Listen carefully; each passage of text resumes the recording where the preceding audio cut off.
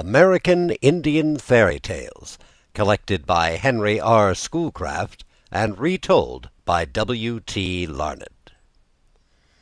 The Little Boy and Girl in the Clouds. Iago, the storyteller, was seated one evening in his favorite corner, gazing into the embers of the log fire like one in a dream. At such a time the children knew better than to interrupt him by asking questions or teasing him for a story.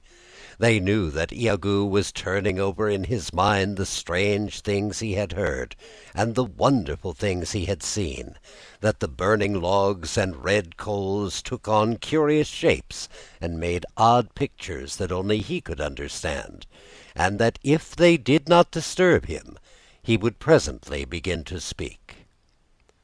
On this particular evening, however, though they waited patiently and talked to one another only in low whispers, Iago kept on sitting there as if he were made of stone. They began to fear that he had forgotten them, and that bedtime would come without a story. So at last little Morning Glory, who was always asking questions, thought of one she had never asked before. "Iago," she said, and then she stopped, fearing to offend him.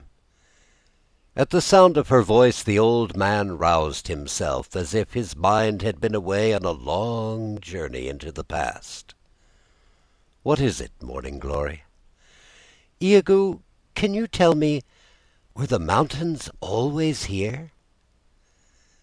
The old man looked at her gravely. No matter how hard the question was, or how unexpected, Iago was always glad to answer. He never said, "I'm too busy, don't bother me," or "wait till some other time." So when Morning Glory asked him this very peculiar question, he nodded his wise old head, saying, "Do you know, I've often asked myself that very thing.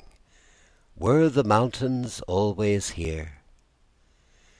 He paused and looked once more into the fire, as if the answer was to be found there if only he looked long enough. At last he spoke again. "Yes, I think it must be true that the mountains were always here, the mountains and the hills. They were made when the world was made, a long, long time ago. And the story of how the world was made you have heard before. But there is one high hill that was not always there, a hill that grew like magic all of a sudden. Did I ever tell you the story of the big rock, how it rose and carried the little boy and girl up among the clouds?" "No, no," shouted the children in chorus. "You never told us that one. Tell it to us now." And this is the story of the magical big rock, as old Iago heard it from his grandfather, who heard it from his great-grandfather, who was almost old enough to have been there himself when it happened. In the days when all animals and men lived on friendly terms, when Coyote the prairie wolf was not a bad sort of fellow when you came to know him, and even the mountain lion would growl pleasantly and pass you the time of day, there lived in a beautiful valley a little boy and girl. This valley was a lovely place to live in. Never was such a playground anywhere on earth. It was like a great green carpet stretching up for miles and miles, and when the wind blew upon the long grass it was like looking at waves of the sea. Flowers of all colors bloomed in the beautiful valley. Berries grew thick on the bushes, and birds filled the summer air with their songs. Best of all, there was nothing whatever to fear. The children could wander at will, watching the gay butterflies, making friends with the squirrels and rabbits, or following the flight of the bee to some tree where his honey is stored. As for the wild animals, it was all very different from what it is today, when they keep the poor things in cages, or coop them up in a little patch of ground behind a high fence.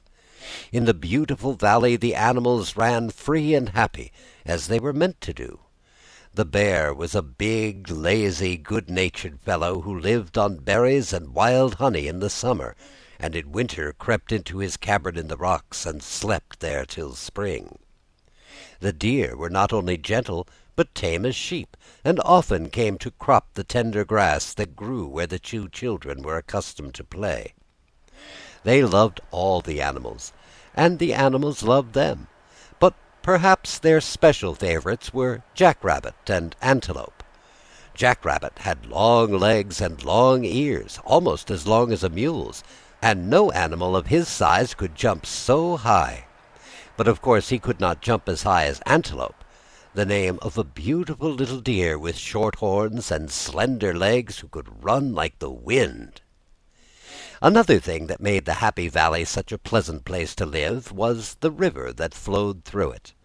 All the animals came from miles around to drink from its clear, cool waters and to bathe in it on a hot summer day. One shallow pool seemed made especially for the little boy and girl. Their friend, the beaver, with his flat tail like an oar and his feet webbed like a duck's, had taught them to swim almost as soon as they had learned to walk, and to splash around in the pool on a warm afternoon was among their greatest pleasures. One day in midsummer the water was so pleasant that they remained in the pool much longer than usual, so that when at last they came out they were quite tired. And as they were a little chilled besides, they looked around for a good place where they could get dry and warm. "Let's climb up on that big flat rock with the moss on it," said the little boy. "We've never done it before. It would be lots of fun." So he clambered up the side of the rock, which was only a few feet high, and drew his sister up after him. Then they lay down to rest, and pretty soon, without intending it at all, they were fast asleep. Nobody knows how it happened that exactly at this time the rock began to rise and grow, but it did happen, because there it is today, high and bare and steep, higher than the other hills in the valley. As the children slept, it rose and rose, inch by inch, foot by foot. By the next day it was taller than the tallest trees. Meanwhile their father and mother were searching for them everywhere, but all in vain, nor was any trace of them to be found. No one had seen them climb up on the rock, and everyone concerned was much too excited to notice what had really happened to it. The parents wandered far and wide, saying, "Antelope, have you seen our little boy and girl? Jack-Rabbit, you must have seen our little boy and girl." But none of the animals had seen them. At last they met Coyote, the cleverest of them all, trotting along the valley with his nose in the air, so they put the same question to him. "No," said Coyote, "I have not seen them for a long time, but my nose was given me to smell with, and my brains were given me to think with, so who can tell but that I may help you?" He trotted by their side along the banks of the river, and pretty soon came to the pool where the children had been swimming. Coyote sniffed and sniffed. He ran around and around with his nose to the ground, and then he ran right up to the rock, put his forepaws up as high as he could reach, and sniffed again. He grunted. "I cannot fly like the eagle, and I cannot swim like the beaver, but neither am I stupid like the bear, nor ignorant like the jack-rabbit. My nose has never deceived me yet. Your little boy and girl must be up there, on that rock." "But how could they get there?" asked the astonished parents, for the rock was now so high that the top was lost to sight in the clouds. "That is not the question," said Coyote severely, unwilling to admit there was anything he did not know. "That is not the question at all. Anyone could ask that. The only question worth asking is, how are we to get them down again?"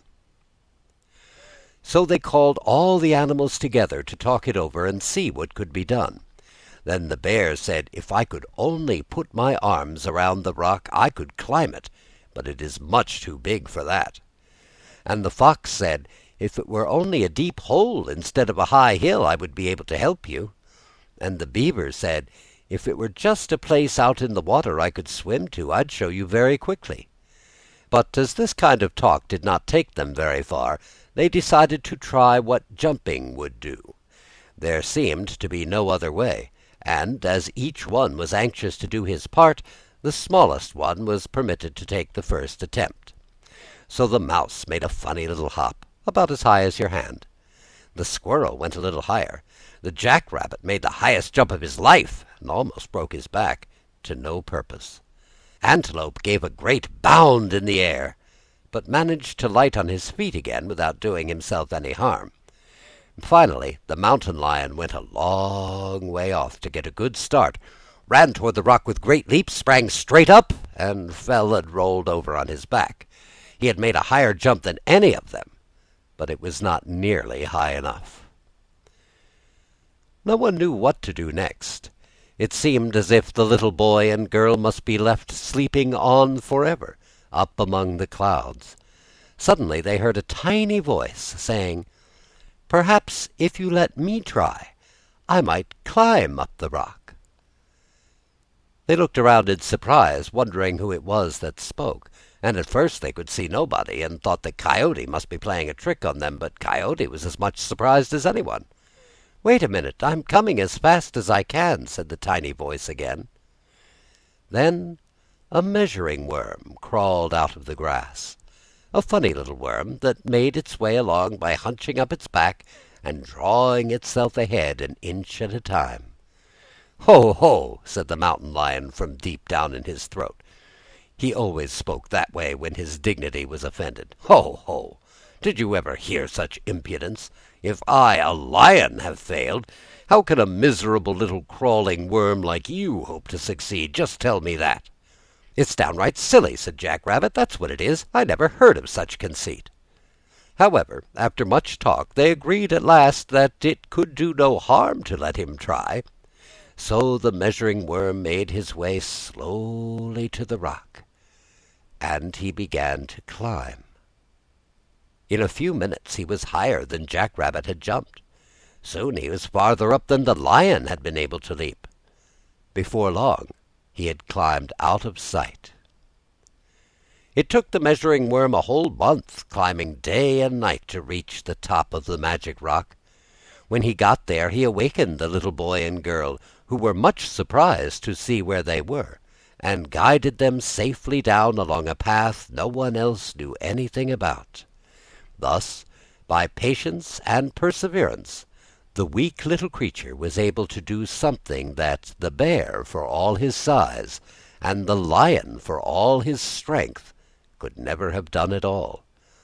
That was a long time ago. Today there are no more lions or bears in the valley, and no one ever thinks of them.